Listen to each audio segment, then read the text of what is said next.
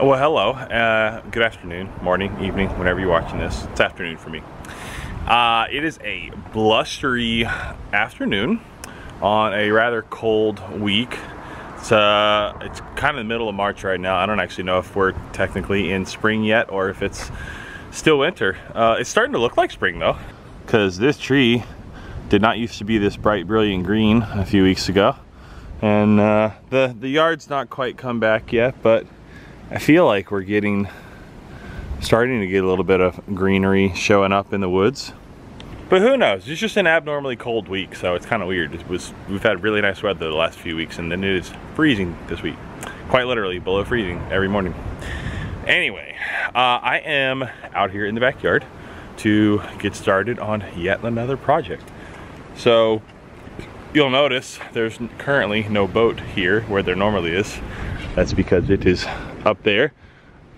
Moved it out of the way because, as you've seen by the title of this video, I have a carport to build. Those are the roof panels, and here is the steel tubing that's the structure of it. So this all got delivered over the last couple weeks. So it is time, with fishing season fast approaching, to get this sucker set up so that it's ready to go.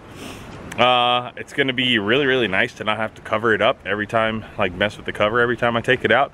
And also equally importantly, like when I'm prepping for a trip, that way I don't have to like come out here, uncover it for an hour just to get in and re-rig and do stuff and get ready.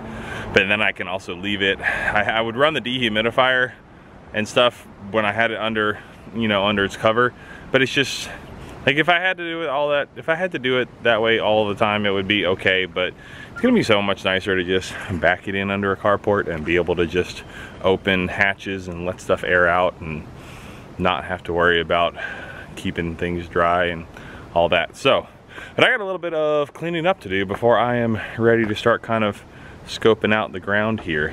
One of my big tasks that I kind of started on a little while ago and have stopped because it's been so cold and nasty out previously is cleaning up, putting away like materials that I store for work. I have a lot of different materials for decks and beams, just anything left over that's okay to be stored outside but covered up.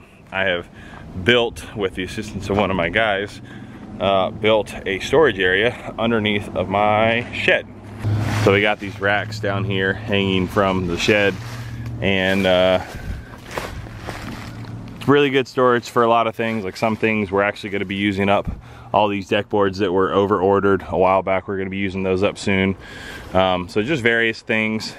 This stack right here is all 100-year-old lumber that I pulled out of a house or a couple different houses over the years, and it's on that one-day list to make something cool out of. But so we cleaned up all under the shed. Like underneath the shed, if you remember from back like when we first moved in, was just disgusting. We've gotten the disgustingness up to like right here, but I've still got to clean up all of this mess.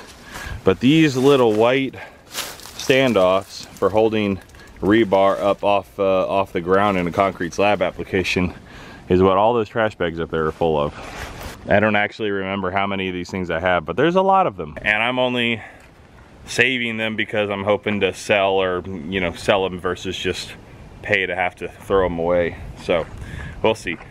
But I've got more cleaning up to do down there. I've got to move these, but right now I just need to clear out this area and then start getting a feel for how I'm going to need to prepare the surface for the carport. That is my job for right now, so let's get into it. All right, I got the bundle opened up and inventoried all the parts to make sure we have everything, which we do. Cold weather isn't gonna stop a couple girls from playing with squirt guns though. Hey Dad, can we squirt each other? Sure, I don't care. Yeah, how you trying to squirt me? Okay.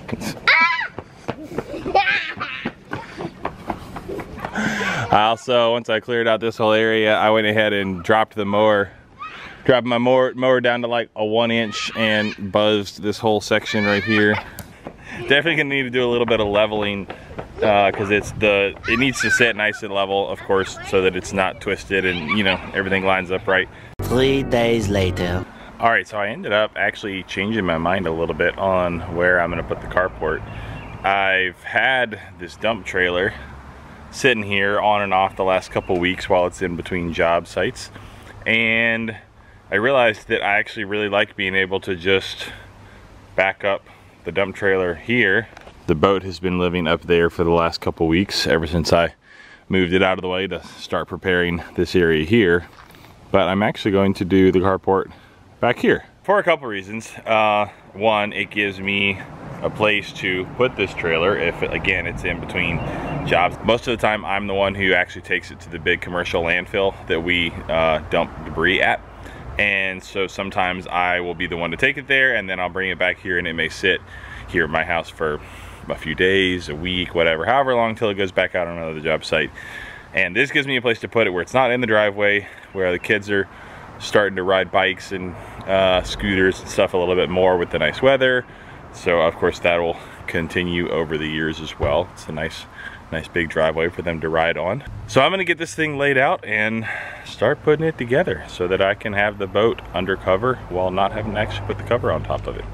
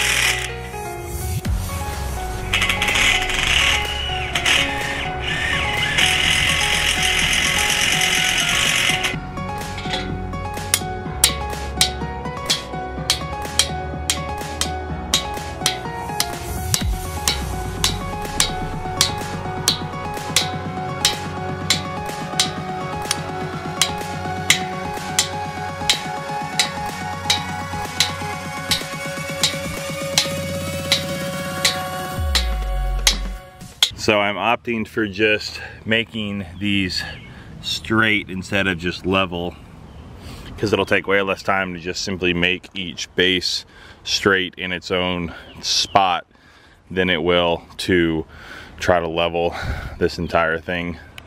Worst case, if I get to the point where I'm like trying to put roof sections together and it's just not working because I haven't done a good enough base, I can always adjust and basically shim this stuff up, put concrete underneath it if I want to. So I'm not like, I don't think I'm gonna get to a point where I have to like tear a bunch of stuff off because I didn't start with like a perfectly flat and level base essentially. So I'm hoping that just having each track like this in a nice straight line, making sure they're square to each other, of course, but making sure they are just straight and not sagging at all is going to be adequate.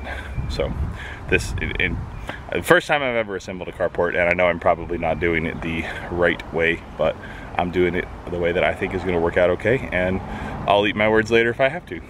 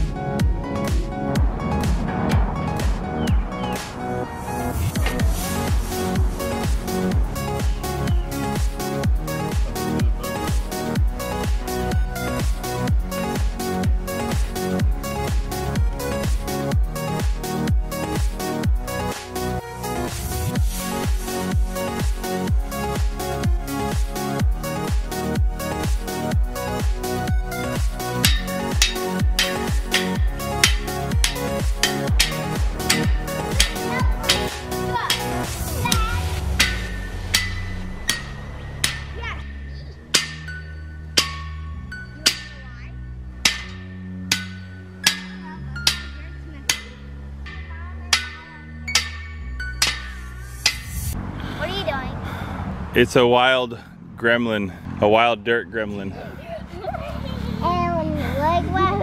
She's always very proud of how dirty she can get herself. Okay, do that. So crazy. I'm a princess. And the princess. The messy princess. All right, frame is up. I actually had my wife come out here and help me. Camera was off. So I had that corner and that corner staked, And then I drove a couple stakes in on the outside of the rail on both corners on this side to make sure that these were exactly 12 feet apart, which is where they're supposed to be. And so what my wife helped me do is something called pulling X measurements, or pulling X's, however you want to say it, but it's something that I learned a long time ago for squaring up a structure. We use it a lot for decks at work, and I mean any framed structure really. Yep. The principle is, if you have two sides, I mean granted I'm creating a box as it were, but normally it would be, you would have sides as well, like 4 sides of a structure. And once you get the 2 long sides perfectly parallel with each other, which I accomplished by measuring 12 feet from the outside over and then staking to make sure this could not go any farther to the right. Then what you do is you take a long tape measure and you pull from one corner to the opposite corner, see what the measurement is, and then you switch corners and go this way. And in my first measurement, I think it was 3.5 inches off.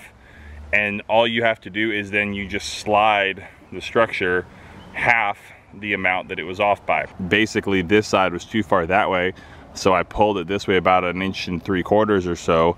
And after a little bit of tweaking, got it where we had the exact same measurement from that corner to here as we did from that corner to here. So, knowing that the 2 long pieces are perfectly parallel to each other and the X measurements are the same, that means our structure is perfectly square. So when I go to put roof panels on, it should all line up and they shouldn't be like all twisted, and should be perfect.